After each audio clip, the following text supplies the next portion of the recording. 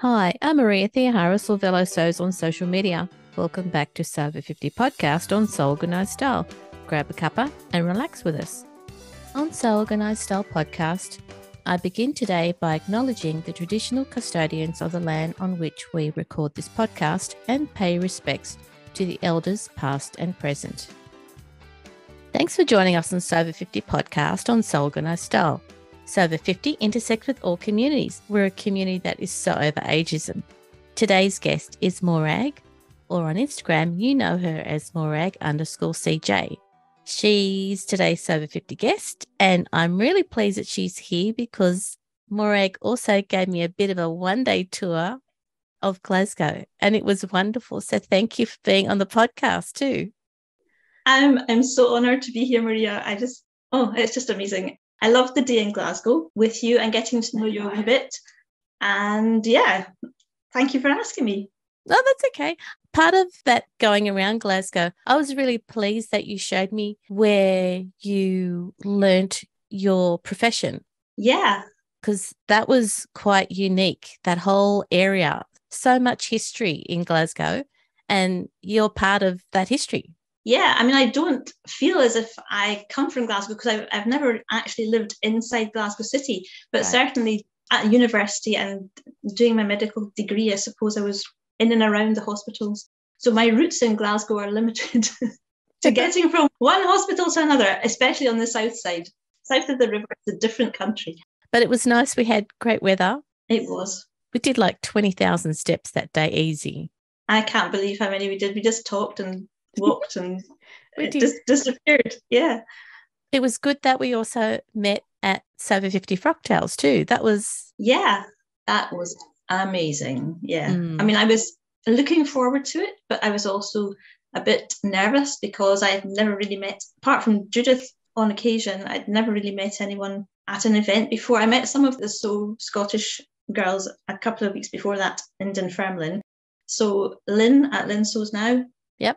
And Sheila sews sporadically, and a couple of other people, but I hadn't met the majority of people before, and it was just incredible. And seeing people that you knew from little pictures, yeah, and then meeting them in real life, it was just incredible, just as if you'd always known them, or as if they were people from the television that you thought you knew. But it was just so friendly, and everyone just chatted and got on with each other. It felt like a reunion. It did. Yeah. It did, yeah. As if you had known everyone from a long time ago and then just got back together. Yeah, it was good. It was wonderful. And congratulations to Judith and Sandy for putting on such a great event and for getting us all together since 2018. Amazing. Yeah, just amazing. Now, about you, Morag, when did you start sewing? I can't actually remember not being able to sew, I don't think. Or maybe at least not making things. I probably started sewing when I was about 8. We were making dirndl skirts at school, hand-sewn dirndl skirts at school, and I'm sure mine was so grubby because it took me so long to sew one seam up the middle of the back stitch. I got fed up with it, but I knew I could do it, and the teacher apparently thought it was quite neat. But I used to make dresses for my dolls out of bits of toilet paper and then started cutting up fabric. So it was the sort of original zero waste patterns, piece of fabric, hole in the middle, wee slit over their heads, and that was it. Tie around the middle. Oh, wow. So it was toilet paper and that's it. That's what you started on.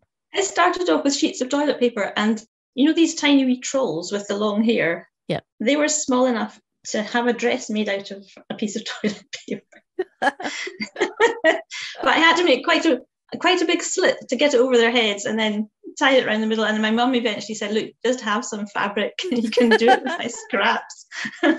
That's good for your mum to at least have realised that you're going to keep doing this. So yeah. I don't know what she thought of the toilet paper, but it was quite funny at the time. That's good. And then from there, did you end up sewing at school as well? I mean, you said that you did hand-sewn dirndl skirts. Yeah, we did handcrafts of some sort, a project every term, I suppose. But I think I only started using the sewing machine when I was about 10 or 11. Mum had a straight stitch machine and that was all she had. So she really showed me what to do with that. And then in secondary school, I think it was the end of first year, two of us from our year were put forward to make something for a sewing competition. So that was when I was probably about 12. And I made a pair of dungarees and a shirt with a huge collar and puffy sleeves. And I took everything home, and Mum showed me how to use the straight stitch machine for making French seams and to finish the edges on the dungarees. And of course, when I took them back to school, the teacher thought that I had had help. And I had had help in the sense that she had shown me what to do, but she certainly didn't help me with the making. And so the head of department put forward the other girls' make for the competition. Oh, that's not fair. It wasn't fair at all. I was very miffed. Never mind. But obviously that didn't stop you from sewing, did it? No, I mean, at school, I think I only did sewing for 2 years. And what I learned from that was tailor tacking and things like that. So basic stuff, because Mum didn't really show me how to do that. She showed me how to do the sewing, but she didn't really show me the basics of the pattern markings and the tailor tacking and the notches and all this kind of thing. And that was really useful. But I just loved it. And I'm quite small, and I found it difficult to get clothes to fit, I suppose. And I really enjoyed having the freedom to sew. Mum used to give me bits of leftover fabric that she had to start with. And then I had a Saturday job as a waitress. So I used the money for that, for buying probably really cheap fabric and making things with really cheap fabric. But I really enjoyed it. And I don't think I've really stopped making, since I've had periods that I haven't sewn a lot, but I've always made curtains and cushions and things for the kids. And yeah, I've always sewn. I'm glad that that competition didn't stop you from continuing to sew. I think I felt that it was really unjust. And I loved those dungarees. I wore them to death. And I don't know what happened to them. I don't have a photograph. I think if there's a photograph in existence, it's probably at my dad's house. So I will have a look one day. I don't think he's going to give that photo up. No way. So you've learnt a lot of techniques only having a straight stitch machine. Has that affected how you've continued on with new technology? Well, Mum got a zigzag machine, I suppose, when I was in my mid-teens, and she gave me her straight stitch machine. So I carried on using the straight stitch machine and eventually got a machine of my own, I think just before I got married, which has been great. I'm on my second machine now, but the first one had an automatic button holder. Ooh. And zigzags and lots of other things, which was fantastic. And then for my 40th birthday, Mum bought me an overlocker, which I was very excited about, and took it home and decided I would try it out. And it chewed things up. I could not use it. I'm not very good at reading instructions, which I think was a bit of a mistake at the beginning. And I think I may have probably misthreaded it anyway. Mum didn't ever know that I hadn't used it, really. And I just stuck it at the back of the cupboard and forgot about it because I was so cross with it, chewing things up. And then after I joined Instagram, I think probably my third or fourth post, I thought, everyone's using overlockers these days. I really must get my overlocker out and have another look at it. And I couldn't find the instruction book at all. Hunted high and low for the instruction book. And so I think probably my third or fourth post on Instagram was, please, somebody help me with this overlocker. Not really expecting much of a response because nobody knew who I was, nobody knew me. And I got the most amazing response. People from the SewOver50 community, people from Sew Scottish, somebody shared the post on their stories. Morag looking for overlocker help, please can somebody help? Oh, wow. One of the girls from Sew Scottish directed me to Portia Laurie's post. She had some videos on Instagram or on YouTube, I think, about how to use the overlocker. Trisha Morris at Morris Sews also helped. One of my friends who is an upholsterer at Upholstery Jill, and I think it was Christine at Seems Like Friday who had shared the post in her stories, and the response I got was phenomenal. And I just thought, this is such a lovely group, just so friendly and warm. And eventually I did actually find the instruction book after a bit of a struggle, but I think it was just the help I got and the fact that it was so positive, and I was feeling kind of a bit positive at the time, and I got it working, and I've been using it ever since. So thanks to everyone who chipped in and helped you find videos and all the resources you needed to take that step. Yeah, absolutely. Yeah, it was amazing. Because you've got a straight stitch background, you're very accurate, and that also is reflected in the sewing that you do for your family. Yeah, I suppose that's probably true. Having you had to use the straight stitch machine, top stitching and things, I really enjoy doing that. And I really enjoy making things that are slightly different and quirky as well. I suppose that's the benefit of sewing, isn't it? You can make things that nobody else has, are slightly different from the norm. So you do sewing for yourself and you do sewing for your family. So what does that usually entail? Well, since my family consists of all boys, I've got 4 boys and my husband. I've also got a daughter-in-law, and the boys have got girlfriends as well. But my family basically consists of boys. So while they were growing up, I made things like shorts and little shirts. But I think also because of the straight stitch machine, I wasn't really keen on using jersey. So I didn't really get into using jersey until much later. So it was basically shirts and shorts and trousers. I made some trousers and a shirt for my husband early on, but they were very pale and they were dirt magnets. So he stopped making them and I didn't make any more. Because you've got 5 men to sew for, does that mean that shirts are one of the things that you're really good at? Yeah, I like the process of shirt making. I really enjoy shirt making. I've used various patterns over the years. I started off with the big 4 simplicity, and these are the shirts that I sewed for my husband probably early on. And then I discovered the thread theory Fairfield shirt a couple of years ago, and it's such a good pattern. I just love it. To the point where you're very good at production sewing it. To the point where I could sew it in my sleep, I think. I can't remember how many I've made. I started off making a 12. When I measured all the boys and Ian, basically all kind of fitted into the same size, right, in terms of the measurements.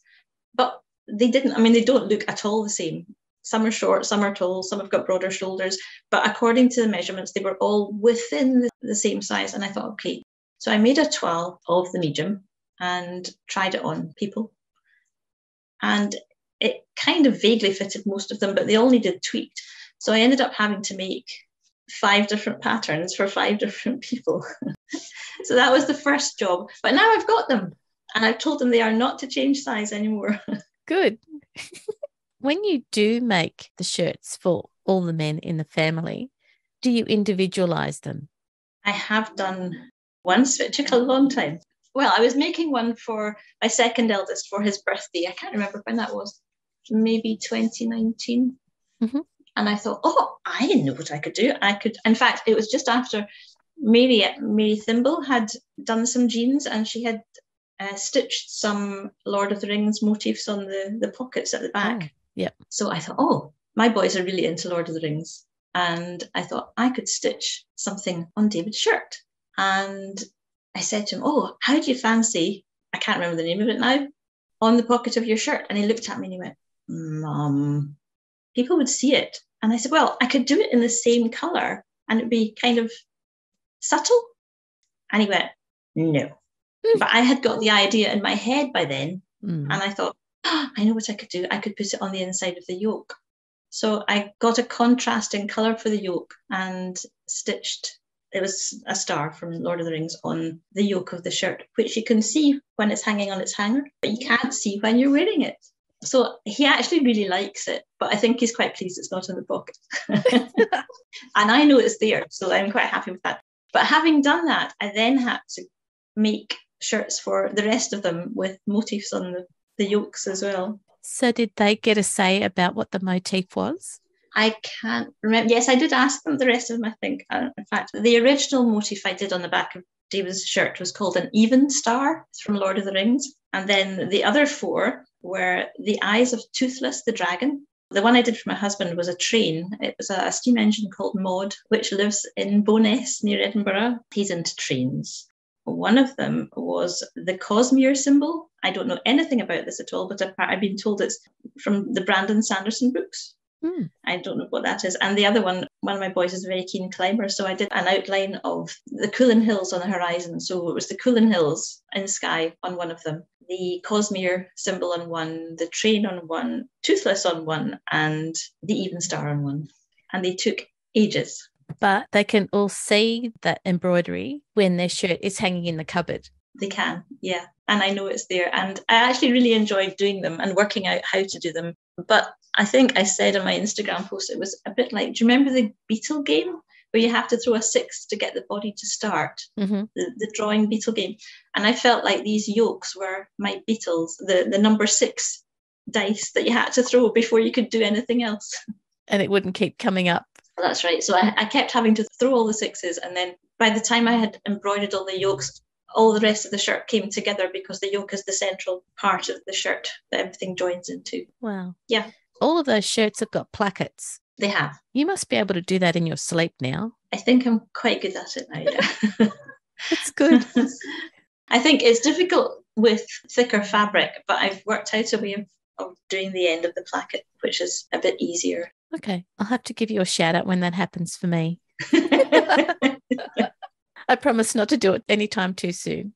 All right. And I've actually seen them being worn as well for various things. Unexpectedly, Scott, my eldest son, plays in a band, so he wore his shirt for playing in a gig. The second eldest sings in a choir, and he had his on for one of the choir concerts. So they do get worn. I'm very pleased to say. Good. And so what have you got on your sewing table now? Well, it's really a cutting out table at the moment. There's a surplus fabric or waste fabric warehouse in Glasgow called Nomad _SLT, and they rescue cashmere waste and other woolen waste. It's gorgeous. That's what I'm thinking. Yeah, they had an open weekend the weekend after Frocktails.